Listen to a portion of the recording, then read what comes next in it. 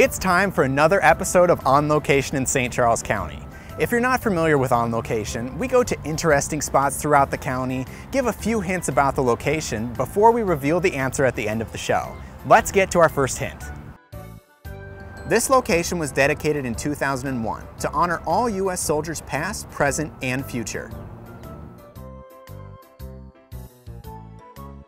You'll find a platoon of bronze cast boots in marching formation here, accompanied by an eternal flame that burns 24 hours a day.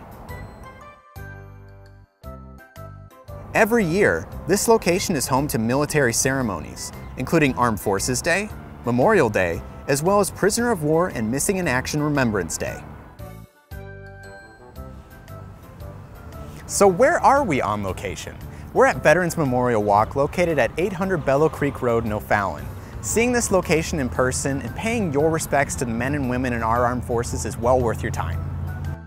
At the site, along with the 5 marble memorials, eternal flame, and platoon of cast bronze boots, you will notice a solitary pair of boots stationed at the foot of the POW MIA flag, dedicated to those whose fate remains a mystery.